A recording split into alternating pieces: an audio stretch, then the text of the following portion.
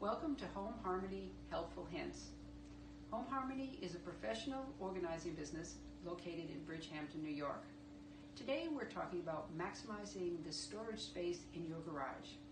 I, like many of you, love to cycle. But what's the best way to store your bike?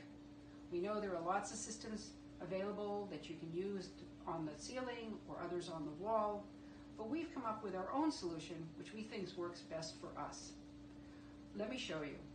I'm going to walk over to my bike now, and you'll see that we've installed red hooks right into the beam in the ceiling, which is an important thing to remember because you want those hooks to stay up there.